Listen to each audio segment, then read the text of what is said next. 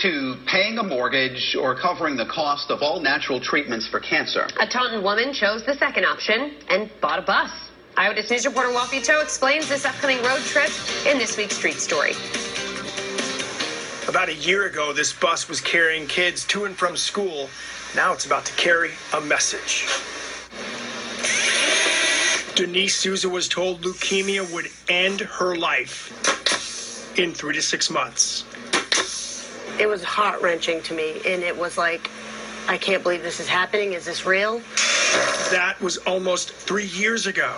She made a decision back when her frightening journey started to shift to an all-plant diet and natural treatments like high-dose vitamin C IVs. I'm going to share my story, and I'm going to make it known that conventional treatment isn't for everyone.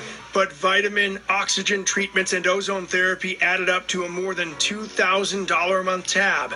And none of it is covered by insurance the way much more expensive chemotherapy is.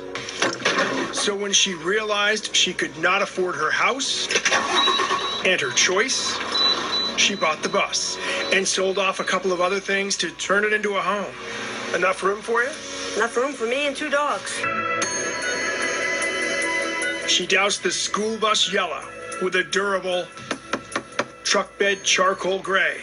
She did most of the work herself, including the penny-peppered countertop and the bathroom in the back, where the cool kids probably sat. It's a larger picture. The solar panels on the roof will help her live off the grid almost anywhere she wants. Does the solar power sort of fit into the whole message of health or no?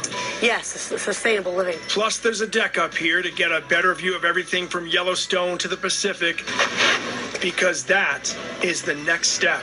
Souza will track a coast-to-coast trail to let anyone willing to listen or follow her on social media know if cancer strikes, there is a choice. I want to be a voice for people who aren't able to be a voice, or people who are gone, and I'm going to be okay, and cancer is not going to take me out of this world. Maybe getting hit by a moose on a trail somewhere. I refuse to go out without a fight, and the fight is going to be my way, and that's the all-natural way.